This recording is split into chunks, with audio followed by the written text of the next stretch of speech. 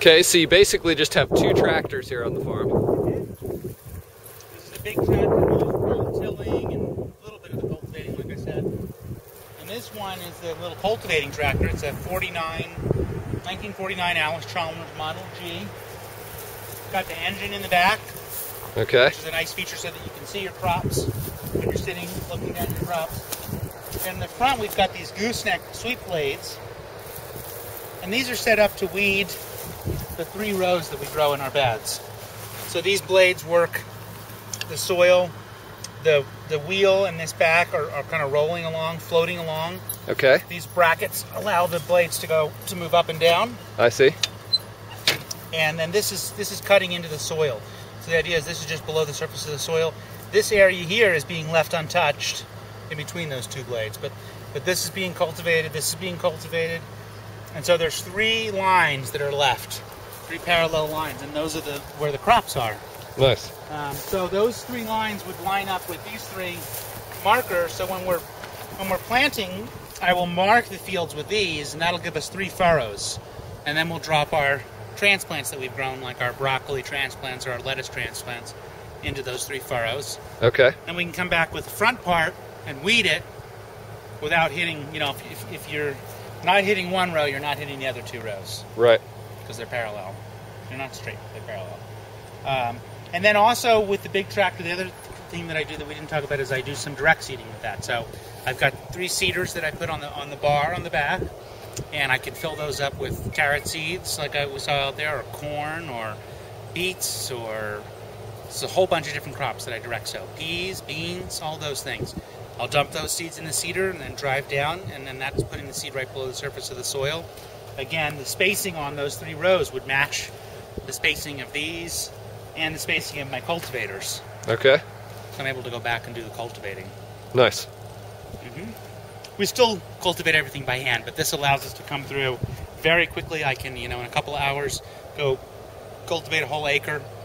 And, it's not 100% thorough, but it's a 80, 90% kind of thing, and then come back by hand to finish the job off. Well, it seems like a neat little tractor.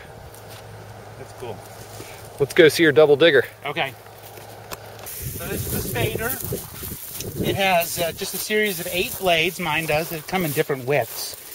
And what happens is the blades make a motion kind of like this. They chop straight down, and then they kind of loop back. They're making a circular motion. And what happens is they're chopping up the soil as you move forward very, very slowly with the tractor.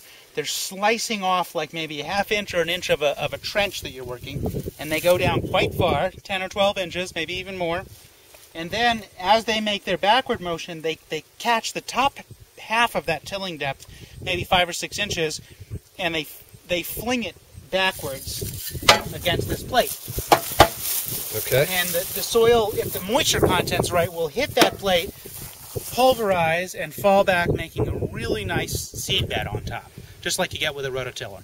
Now, if it's too dry, it'll be, it won't pulverize. If it's too wet, it turns it into muddy chunks. So the moisture content really is very critical on this implement.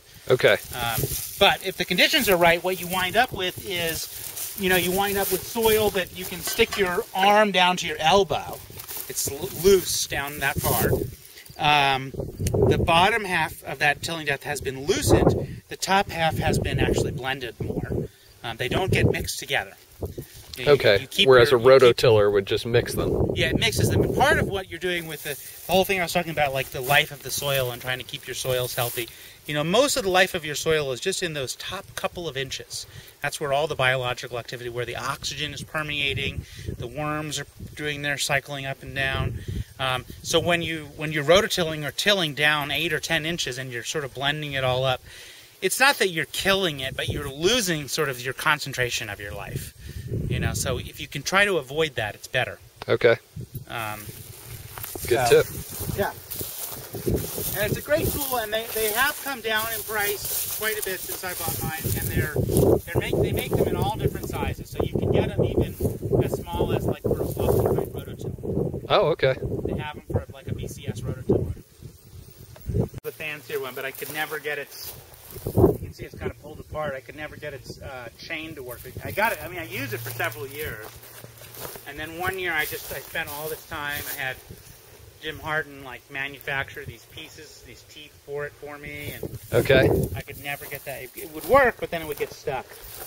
And I finally gave up on it. So I need to actually get a bigger one. But this is the one I'm using now. It's pretty small is my main problem with it. You know, I can only hold like 3 or 4 buckets worth, and then I got to drive out there and drive back. Right. The one I'm driving a lot more. But it's chain driven, so it's more reliable. Right. Yeah, sometimes the old technology works better. Yeah.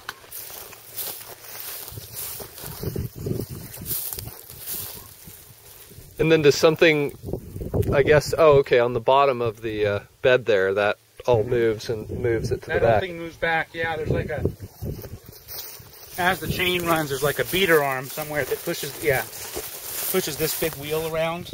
Okay. Just like one notch at a time, and that turns the chain. And is this all driven from the tires? All driven from the tires.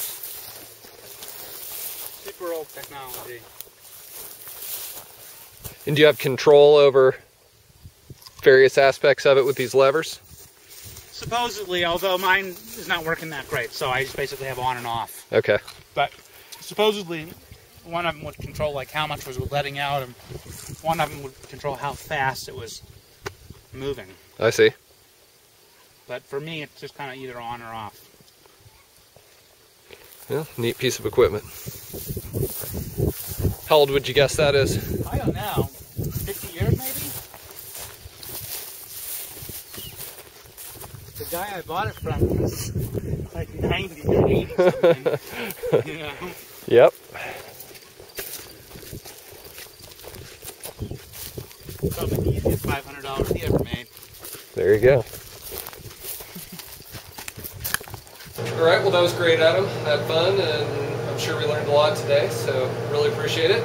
Until we see you next time. Great. Thanks for coming out. Yep. Thank you.